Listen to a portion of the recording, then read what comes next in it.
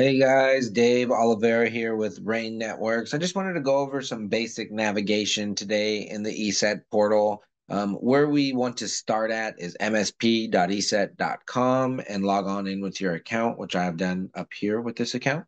I have a few portals in here. Most folks will just have ESET Protect. If you do have ESET Inspect, it means you have a license that's, I believe, complete, elite, or higher, and that's going to get you the EDR. It might be, yeah, complete or elite, I believe, but just take a look at the levels of licensing. But once you get EDR in here, it is another console, and you can do things like the forensics that come after if something does happen to penetrate the network. So that's what ESET Inspect is here. If I come to the companies section over here, these are my companies that all have a license tied to them. You can make new companies here. ABC managed. We do have a video that goes over making these companies. I do like to go to the next page just to show you the different packages here. And it was Enterprise and Elite is what I was thinking of with the XDR. But they go over what comes with what on each of these. So take a look at those. When you go through with this, they come through as a company here, and we can go to license management and take a look at all of our licenses. And for the monthly MSP folks, you can go ahead and I have some trials here. Maybe you wanted to roll this out to somebody and trial it, and they're ready to convert to a full. You can go ahead and do that. You can also update your license unit quantity. Maybe they've grown in the last month or so and you need to crank it up, right? You can go ahead and do that. And of course, you can suspend the licenses, right? So we could suspend it. After you suspend it, you do have the ability to remove it. So it's a two-part process there just to make sure that's what you want to do. Coming back to the dashboard here, where we actually manage computers, is ESET Protect. I have gone to the dashboard is where you land at, right? I've gone to the computers right here. On the dashboard, you can see things at a glance. If there's any security risks, and click them and go directly into them. My security risks are that a couple of machines have been offline for more than 14 days, I think is the default. And you can go through the different live guards, your security overview, things like that at the dashboard.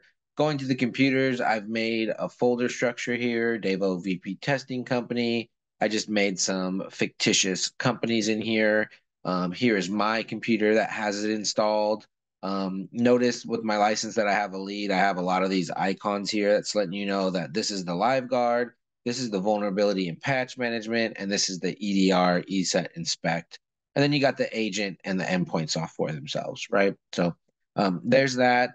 Coming through here, creating a new folder is easy. You click on the folder, or if you're making a top level one, you'd want to create new static group. We have a folder or a video on that as well. That makes these groups here and you can nest them in there. The other big one is installers. And again, we do have a video on this. This is just kind of like a high level overview. You can come in here, create an installer, select a group, select your OS, go ahead and push through this and choose which product that you would want.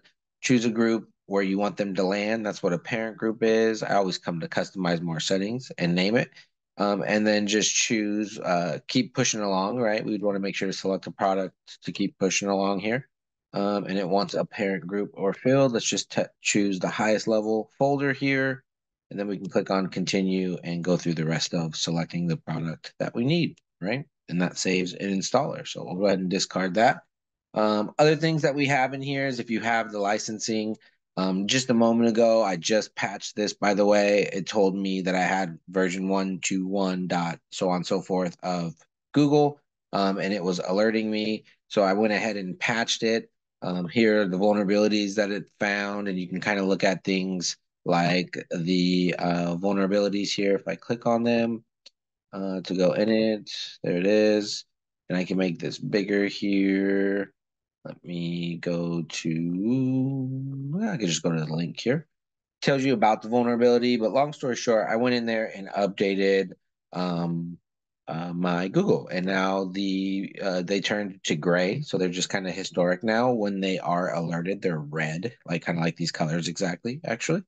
But that's the vulnerabilities and patch management. We do have a video on the policies too, but you could make custom policies like if you wanted to password protect your ESET application so that people couldn't go like this on the local. It would ask for a password there prior to that. And I'm just thinking of any other things in here. I think that's it for now. So we'll see you guys on the next video. Take care.